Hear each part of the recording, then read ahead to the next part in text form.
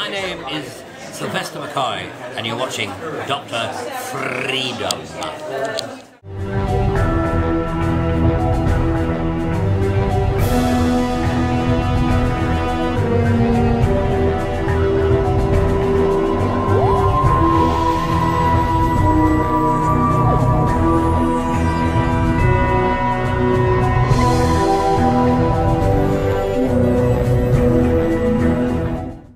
Good evening, folks. Dr. Freedom here with Times from Doctor News from in and around the universe that may or may not affect you on a deeply emotional, joyous level that could be called Christmorgasmic.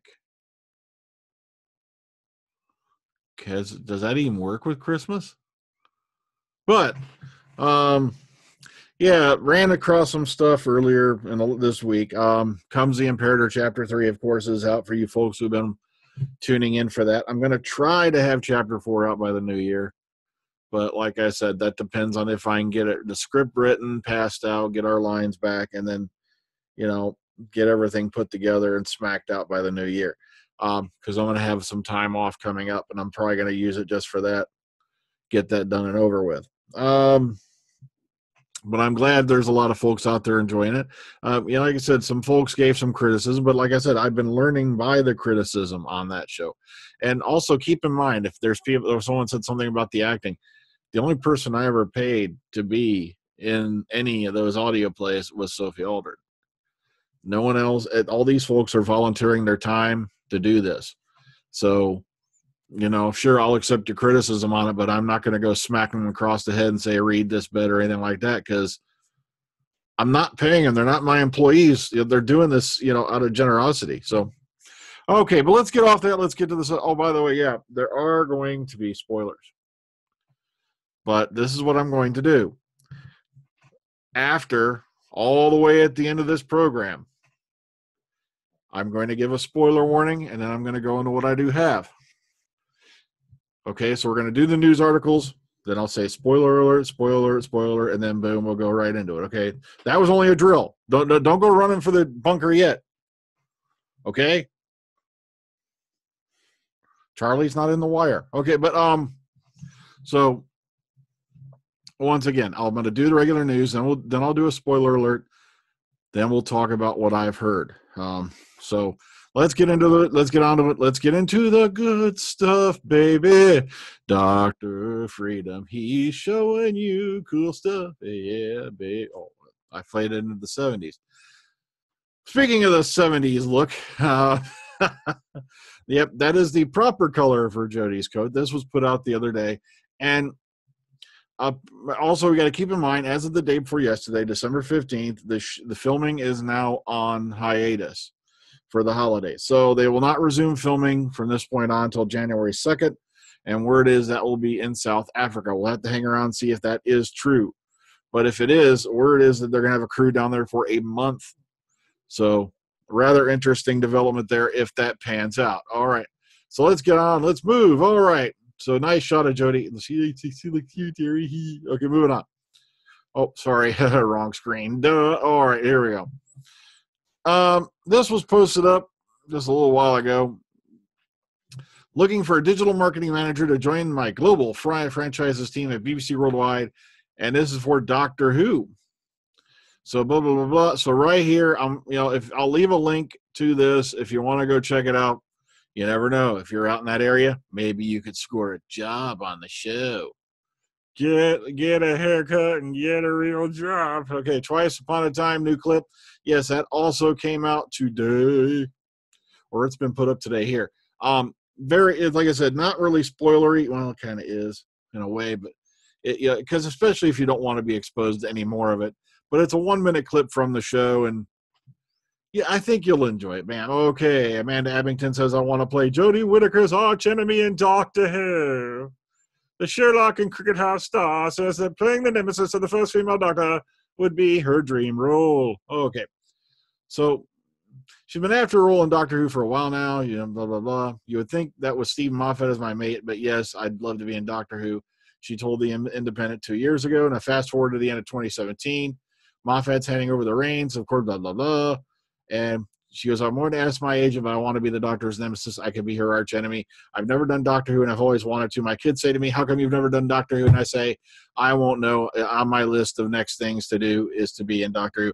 I asked Patrick Stewart that same question a few years ago when he did come to Ohio. I was like, why haven't you been in Doctor Who? And he goes, because they haven't asked me. So that's right there, the answer. They have Ian McKellen. Why the hell Patrick Stewart ain't been in? Screw you, Amanda. I want Patrick Stewart. Okay, Mom. Sorry, I'm just kidding. Okay, so in the Evening Standard, Mark Gatiss reveals Peter Capaldi's Doctor Who send-off was emotional as he presses Jodie Whittaker's appointment. Okay, so revealed. Of course, we knew this. There were tears on the set of Doctor Christmas special as the show said goodbye to the current Doctor, Peter Capaldi. Because earlier this year, Steven said to me, will you keep your summer free? Because I've written a part for you in Peter's last story, and I want you to be there when I go. So the 51-year-old actor confessed, we were all in tears. It was the screening the other night, and we were all in tears, I'm afraid. It's happy and sad. So, all right, so he said about Jodie Whittaker, it's fantastic. What I love about this, I love the costume. I call it the God's Bell chic. It's got a lovely early 70s feel to it, which I really like. I think it's a fantastic choice, Jodie. It's a whole new era, and I don't know anything about it, which is a position I've not been in since 2004. So we deliberately left it in a sort of happy place where we could go back. We have no plans at the moment. Steve and I are going to do Dracula, and that is in reference to Shitlock. And the problem is with me, when they did that whole episode that was taking place in Sherlock's Mind Palace, why don't you just go have, what's his name, the guy who plays Moriarty, step out of the shower? I just didn't watch it after that. I was like, no, I don't do dream episodes anymore. It just, okay, this is over on Blunt, and this is about 25 minutes long. And this is Mark Gatiss talks about League of Gentlemen and the Dr. Christmas specials. So boom, boom, boom, here it is. If you want to go watch it. All right, okay. Has Peter Capaldi really left Doctor behind? He's texting me pictures of Tardises he finds in the street, says Steven Moffat. So I think it's hugely emotional watching him do that final speech in the TARDIS. He said, it's extraordinary. He's a great man. He's a great friend. I'm saying goodbye to the whole show, but I'm also saying goodbye to working with Peter all the time, which is incredibly sad. But I'm delighted to report he's in Glasgow, and he's texting me pictures of TARDISes he finds in the street. Does you think he's left it all behind entirely? He found a red one. He wasn't pleased at all. So, it's going to be hard for Peter to let go. He is getting towards those twilight years. Someone may want to slip him some ginkgo biloba. Okay, all right.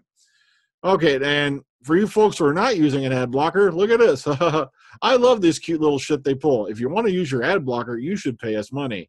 Go to hell. The Herald? Are you shitting me? You think I'm going to pay you money for the Herald? Okay, but from Doctor Who to Marvel's Avengers and Jumanji, the rise of Karen Gillan. And this is a nice little article going over stuff that's happened to her since Doctor Who and whatnot. And it's a nice little article. Well, it's a good read. It'll give you about 5 minutes of something to do. But I thought it was very interesting because it's about Karen Gillan and all the things she's done since. And she really has done an amazing thing since she left Doctor Who. Now, Doctor Who, all the full episode scripts available to download. Okay, courtesy of the BBC Writers' Room website, more and more scripts from Doctor Who are being made available for download.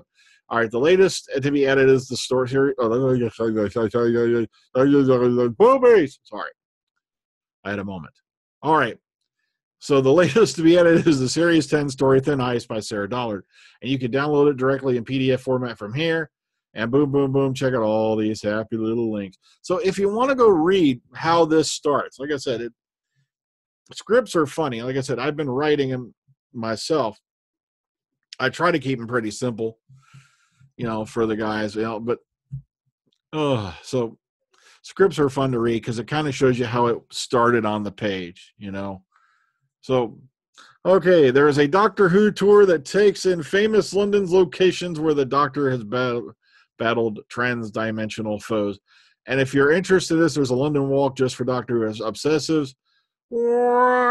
Get your tickets here. The Doctor Who tour of London takes place on Sundays, also on Thursday, December 28th. So if you're into all this, boom, boom, boom, about, maybe doing a set location walk, I know they have them down in Cardiff. If you look around, I think they still do the set location walks, but you got to dig around for that. I'll have to check and see if that's still going on. So boom. Okay, now it's time.